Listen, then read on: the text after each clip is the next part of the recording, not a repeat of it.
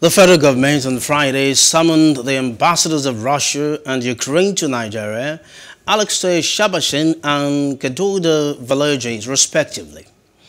That over the evacuation of Nigerians from both countries. The Minister of Foreign Affairs, Geoffrey Onyema, met with the envoys separately behind closed doors.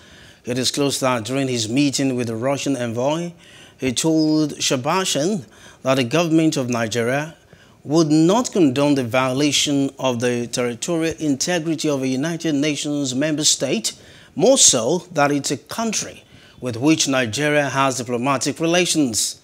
Onyema also told Shebarshin that Nigeria urged Russia to revert to the status quo before the military action and to prioritize diplomacy and dialogue.